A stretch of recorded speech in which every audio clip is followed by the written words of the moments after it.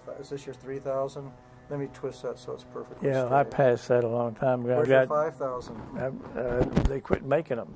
Well, I thought you had a 5,000 somewhere. You're fine, honey. See, that's strictly related to museum volunteer hours. And yeah, they quit buying these things after 3,000, so I just left it alone. Maybe they give you like 3,000, they give you another 3,000. Well, that's what they were doing, but they quit doing it. They keep stopping that even. Yeah, well. Okay.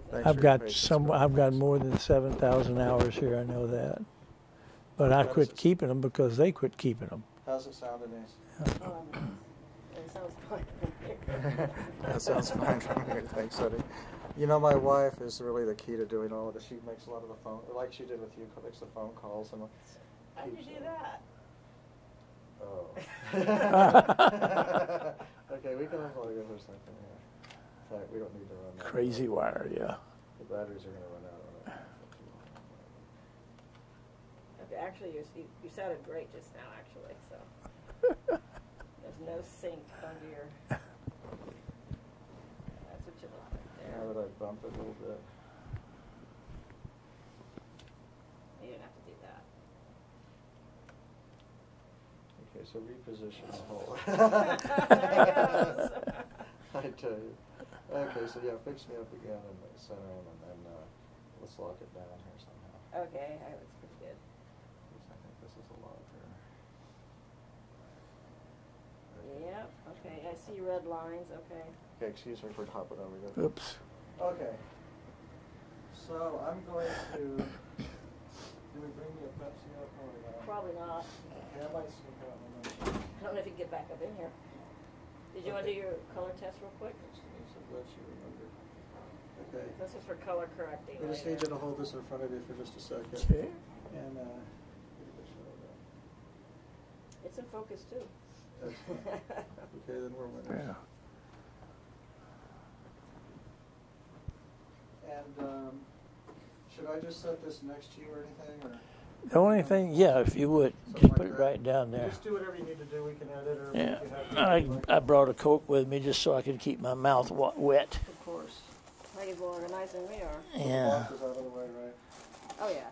There. Okay. Okay, Bill. So again, just do it naturally. Go ahead and tell your own story. We don't need to ask too many questions, probably. Other than just tell us all about your side of the story. You personalize it, kind of like you're telling it to your family. Sure. Look straight into the camera, and thank you for letting us be here. Seriously, this is going to be fun, and Denise is really going to enjoy some of your stories. Yeah. So all the stories about we don't want you to get in trouble, but again, the statute of limitations, any behind-the-scenes stories. Yeah, I've got a What few it's of like to those, be a top and I have to be careful with a couple of them. But I don't know if I don't know if they could throw me in the clink for any of this stuff. Well, but that's right. Who knows? On that kind of stuff, Yeah. they don't throw you in the clink. The CIA just pays a visit to Yeah, your house. exactly. So we don't want that. And the other thing is, we know you have so much respect for your fellow pilots and the way they do, so just keep that demeanor. But anyway, I'm sure your family, and we can edit out whatever you like to, but I know you've already told one good story, so I'm going to shut up and let you talk. Are you going to clap or do a I guess clap, it's just, okay. All right, action.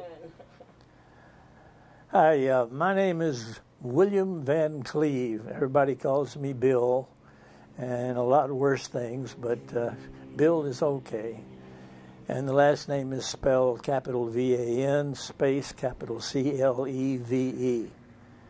The Van Cleves are all over the place, and there are a lot of different ways to spell the name, so I just thought I'd clarify that.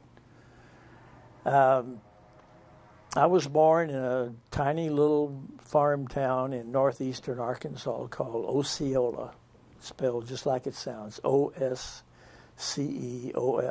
Osceola, Arkansas, way up in the northeastern part of the state, and very near, obviously, the southeastern part of Missouri.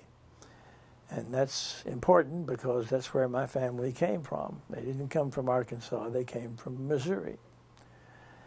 My dad and his family were reared in Malden, M-A-L-D-E-N, Malden, Missouri, in Dunklin County, Missouri.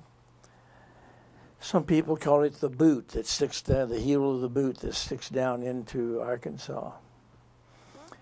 Osceola was a little cotton town, about 2,000 people, I think. They may have climbed up to 5 now. I really don't know, because I haven't been there in many years. But the early days for me in that little town were just wonderful.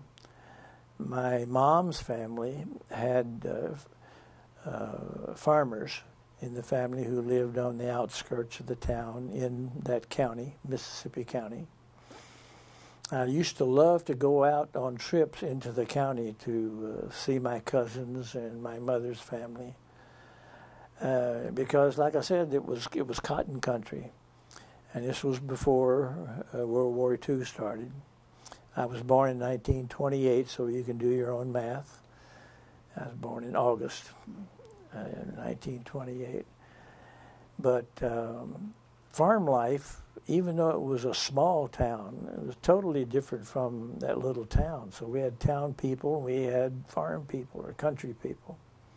And my family had both. And I loved going out into the country because one of the first things I discovered that they had in the country that we didn't have in town were crop dusters. And that's where I got my early fascination with airplanes. Crop dusting had been going on since the late 20s when I was born. But things were happening at a very slow pace in aviation in those days, but a lot of people don't understand that they were happening. They were people in that industry, the crop dusting industry, which really was an industry, and really had a lot to do with the design of airplanes in the 30s and the 40s, right up until the time the war started. There were airplanes that were famous and were highly and prominently used in farming, in seeding, and they called it dusting, but a lot of times they were just pellets.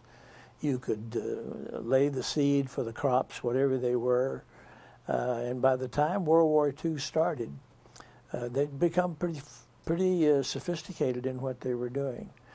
Large hoppers with fertilizers in them, which became notorious later because they found out that a lot of those insecticides and herbicides and whatnot were not good for us.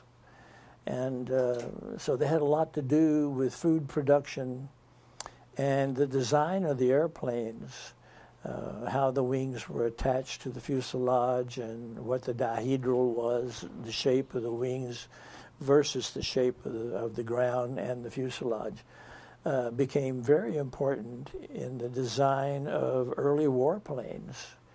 In the United States, had to pretty much design their own because the designs that worked in Europe and Japan and in England just didn't work in the United States. And it's an important thing that historians need to pay more attention to, because by the time the war started for America in 41, it was obvious that the designs that had worked and were working in Europe and in Japan did not work in this country. The designs that worked in England, different from the rest of Europe, did work in this country. And some of the early de Havilland models were prominent in America. And other designers and manufacturers took advantage of what the English had learned, but we didn't learn very much really in aeronautics and aeronautical engineering from the Japanese or from the Russians, who were probably the clumsiest of all in the beginning, and the Germans. The things that the Germans designed and used worked more than the ones in Japan did.